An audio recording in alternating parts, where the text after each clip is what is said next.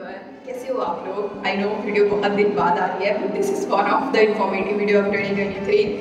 In this video, I'm going to talk about a girl. This girl is none other than Arifa. I know you are coming from LinkedIn. Maybe you know this girl already because she has a crazy followers, like 75,000 people followed her on LinkedIn. Apart from all that, during her college time, she cracked 3 companies: Qualcomm, JP Morgan, and the third is Microsoft, where she's working right now. So yeah, let's get to know about the journey. But there is a surprise element for you as well in the end of this video. Don't forget to watch this video till the end.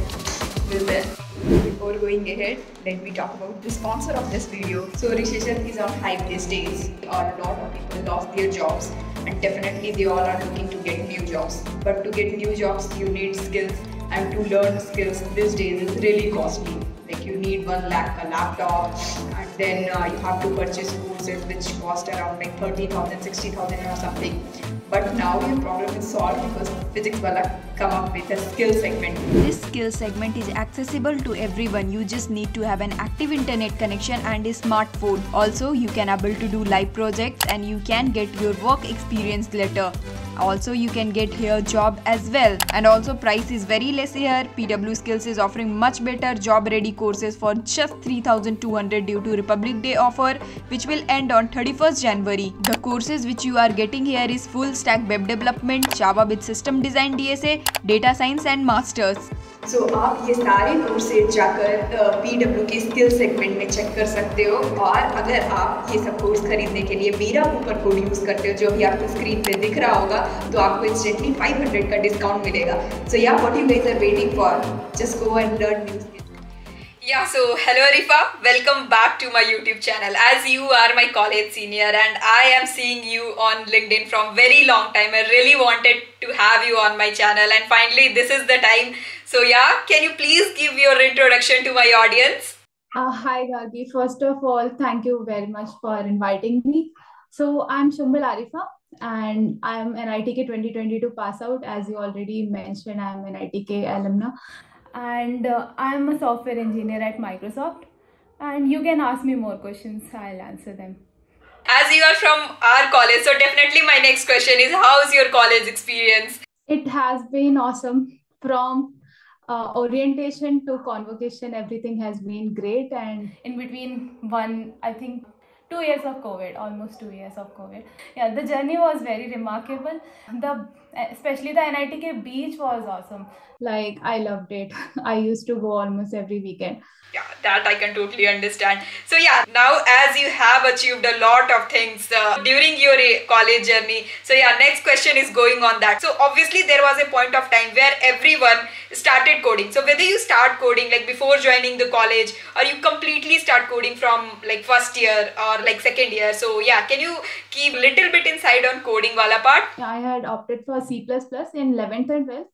But I had no interest in that. But I didn't imagine that I'll make a future in CS only. But I think one of my mother's friend recommended me that I should go for this field. So that's how I started applying for that. So I got NIT Karnataka. Yeah, that was about coding in 11th and 12th. Yeah, after coming to college, 11th and 12th experience did help a bit in the starting. I think we had C in the first semester. So that was mostly, I felt like more of theoretical and somewhat programming, but DSA was not there. Okay, we had DSA in third semester, that is second year. So I started watching Jenny's lecture mostly, and I did DSA with Narasimha book. So with those two, I could learn the basics, but still I did not have the practice. I started exploring different platforms like we had GFG, and then we had Lead Code, Interview Bit, Code Chef, Code. Then we had Code Forces. I explored almost everything, but yeah, that is not a very good practice to switch from one platform to another. Instead, I realized very late that we should stick to one single platform. So the main coding that I did was during COVID time, because I got plenty of time. So I prepared for Microsoft in, you can say, 6 months only. Okay. So with that 6 months of coding, I got thorough with coding, and I used that chance to prepare Microsoft. So I have one more question. Like, have you ever been into competitive programming ever? Yes. So I used to participate in many competitions like we have hash code by Google and many different contests that are that we get notified about in our college groups. So yeah, I was into CPE as well. Means at least you have idea of CP as well. Apart from like you are doing DSA on lead code and all, but you have put your hands in competitive programming as well, right? Now come to the next question. As you learn coding and you have practiced on different platform, so like how is your internship experience? Give little bit insight on that part. Okay. So Qualcomm was the first company to arrive in our college during internship time in my batch. Okay. So I could crack that OT round, and then after that we had to prepare for interviews. We got a bit of time, and I think I just referred to some of the recent interview experiences from Qualcomm. The questions were medium level, so I could easily do that. And yeah, I got shortlisted very easily, and I got the internship. Yeah, that one more question before, like most of the student right now who are preparing for internship, so I want to know about how's your progress at that time, how much you are into development, how much you have done coding or DSA wala part at that time. So can you give little bit insight on that? Okay, I'll tell you from beginning. In the first year only, I explored everything, like what all career opportunities do we have and everything. And from the second year, I started making projects. And in the third year, I made a group of friends. So basically to participate in hackathons and different coding competitions and all. So that helped me a lot. So by participating in different hackathons, we could get great projects for our resume. So that's how I got interested in development also, and I had projects to explain and put into my resume. When you start development wala part, either in first year or in second year? First year I was just exploring everything. In second year I made self projects, like I watched YouTube tutorials and I did hands-on trainings and all. But yeah, projects like higher scale projects I started in third year along with that group of friends that I had. Like you did bit development before your internship as well, right? Yeah, at least one good project should be there that will have to put it at the top. So I had that one project. So that's really great. And after once you got the internship, then everyone got 1 year ka full like free wala time. So what you did at that time? Okay, so the first thing was JP Morgan offer. So that was also a period of 1 month, that whole process. So it was through CFG, that is Code for Good hackathon, that they organized. They put you in a group of 7, and I think 7 to 10 people, and you have to collaborate and make a project. So every group is assigned a judge as well. Okay, so we made a project that is full stack. Like we divided our team into design, front end, and back end, and even for data. So we made a very good project and they selected our project. Okay, I missed one thing. Before project, we had to give a video introduction of ourselves. So with that, I think they were looking for our communication skills. So after that only they shortlisted us, and along with that also they shortlisted us based on our resume. Then after that I thought there will be some interviews as well, but I think my team got very good reviews. The judge already noted down all the feedbacks. So that's how I got JP Morgan offer. But at the time I got JP Morgan offer, Qualcomm's result was about to come. It was off campus, but it was through college. I don't know what logic it was, but if I confirm from someone in our college who is involved in placement groups, so I confirmed if I'll accept this offer, will I even have the chance to accept Qualcomm's offer? So they said no. So I declined that offer and instead I accepted Qualcomm's offer. But because I had time, I continued my preparation, and one day I got lucky. A Microsoft recruiter contacted me on LinkedIn for applying to this Microsoft Engage program, and I did apply, and yeah, I got offer through that program. And so yeah, now let's talk about the journey of your like Microsoft Engage. So is this Engage program came for fourth year student, and at what time it came, and how the process of Engage program started? Like what is the first procedure to the last procedure? Can you give a little bit idea to the audience on Engage program? So I think my batch was the first batch who got this opportunity for the Engage program to get selected for a full-time role. Before that, it was only for internships. So they used to contact second year and third year students for internships. But at the time I was in final year, they started hiring for full-time as well through that same program. It was a long process. I think it was 2 to 3 months of process. So firstly, she asked me for my resume. I provided her my resume, and after some days she told me that my resume is selected. So I got the online test link and I attempted that. I think there were 2 questions in that, and I could do one and a half. Like second question I could do partially, but I got shortlisted to the next round. Next round was project round. So it was a 28 days project. So we were assigned a mentor as well. So firstly, we were given a theme of the Microsoft Engage. We had to build a project based on that theme. Building, we had to discuss our idea with the mentor that we are assigned to.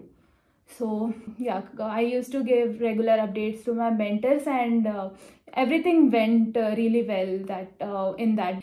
I had experience in development that wasn't very difficult for me. I used Django. So I was best confident with Django only. So I used Django to build that, and my mentor really liked that. So in that 28 days of Microsoft Engage project, one issue was that we had our finals also and sense. So I had to manage both. Obviously, I gave priority to our project because that was my career part. But yeah, I didn't neglect our ensigns also. And this thing I informed my mentor as well, because it is very important to communicate such issues that we face. After the project round, we were waiting for our results. So I think 300 to 350 people made the project, and among them I think 60 got shortlisted for the interview rounds, around 60. So I was luckily one of them. Okay, so how was the interview round? So there were 3 interview rounds, I remember, and in each of the rounds we were asked 2 questions. The questions were medium hard level, and it went fine for me. Yeah, that I can totally understand. Okay, so like once you got the offer in Microsoft, now I want to know your experience. Like right now you're working in Microsoft from like how many months? It has been 7.5 months. Oh, so definitely you have good experience of working as a corporate employee as well. So I want to know what is the difference, like you feel working as a corporate employee and like as a college student. College is chill.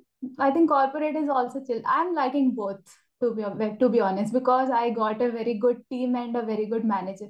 So I'm liking it here. And college was also fun. Especially being in a hostel was a lot of fun. But the exam time was a bit of pressure, and there was a lot of competition out there. So this is the main difference that I feel. In college, everyone around us thinks that most of us think that that person is our competition. That gets sometimes suffocating for you. But in corporate, it is not like that. In corporate, we collaborate and we work together to achieve something. This is the best thing that I feel about corporate work. So yeah, now I Yeah, can get a vibe that you are enjoying your corporate life as well. So this is actually so the good a work lot, culture of Microsoft. Definitely. a lot. Yeah, I'm visiting multiple Microsoft offices. I also post on LinkedIn about it. So yeah, As we have already talked about LinkedIn, so yeah, most of the people know you from LinkedIn because you are a content creator on LinkedIn and you have a huge followers of like 70,000 people are followed you on LinkedIn. So definitely I want to ask the next question, like how that idea come in your mind, like to join LinkedIn, to become like a part-time, like you just write some content on LinkedIn. How all that happened, like content creation wala part? Okay, so when I was in the second year, so we started this student organized hackathon called Hackverse. I think you must know about it. Yep, Hackverse, right? definitely. Yeah. So I was one of the organizer of Hackers, and I managed the content team. So there I started gaining interest in the content, and I was a volunteer for Engineer Fest. So there also I managed a bit of content, yeah, the content which goes out to different college, and I also volunteered for more such activities like outreaching and everything. So that's how I gained a bit of interest in content writing. So I like writing from there, but I hadn't like posted much on LinkedIn until I joined Microsoft, and I visited one of the Microsoft offices uh, before joining Microsoft. So I had a story of that. So I thought, yeah, let's post about it, and people really liked it. Yeah, that And went I viral. thought I I think that should. went viral. Yeah. After that, I started posting more things like preparation resources and interview tips and everything. So yeah, I maintained that consistency and got a lot of love. Definitely, that I can totally say. A lot of people who are watching you are really an inspiration from where you have started. Okay, Arifa, now we come to our last segment, and this segment is a really surprise for you because I haven't informed you before. This is a rapid fire round. So, yeah, are you ready for this round? Yes. So, without thinking, you have to give the answer in like just 30 seconds. So, the first question is how you have spent your first salary, like first salary which you got from any company or from anywhere, how you have spent that. I got this chair. Oh, that's nice. It That's was really very nice. it was very less. It was very less actually. I worked in a startup in after Okay. second year. So Okay. That's really nice. Okay. If you're not a software engineer, what else you want to pursue? something in tech, like Something something in tech in tech. only. Yeah, Okay. I could be a content writer. That's the point. Like that's I'm thinking back in the mind. Like you are going to say, like I could be a content writer. Okay. What surprised the most about your job? I didn't expect it to be a very like to be this chill. Like the culture is very good and Okay, chill the as work well. culture. So everything Understand. is new to me and everything is surprising to me. So yeah, I think more surprises to come. We got a lot of goodies as well. I didn't expect that also. And what is the worst thing you feel about corporate life? There is nothing such, like everything is good only. Okay, so right now everything went fine for you, right? Yeah. The last question is like, what is your Monday motivation? Luckily, my team and especially my manager understands that thing. So we have Monday meetings very late. So that's why we get yeah, we can wake up late and it's chill actually. That I understand. Okay, Arifa, so this is the like rapid fire round. I hope I won't disturb you much. And at this point, I'm going to end this interview. But yeah, one thing I want to ask, like, what are the one advice you want to give for my audience? Because my audience are especially the college student who are preparing for somewhere. As you all are in college, you have so many opportunities to explore, and if you're from a good college, the best thing you can take from that college is the network. So you can contact your seniors, or you can even help your juniors. You can ask for your career paths and you can utilize that, and you have several clubs there as well. So make sure you utilize such things that you are getting such chance. Don't miss those opportunities, and make sure you participate in hackathons. You just don't simply waste your time in travel and everything. That is a requirement for sure, but make sure you push yourself to participate in hackathons and in coding competitions and everything, and yeah, make sure you make a career by the end of your college. And I'm really glad that I did this interview. A lot of people out there learn a lot of from you. So yeah, at this point we are going to end the interview.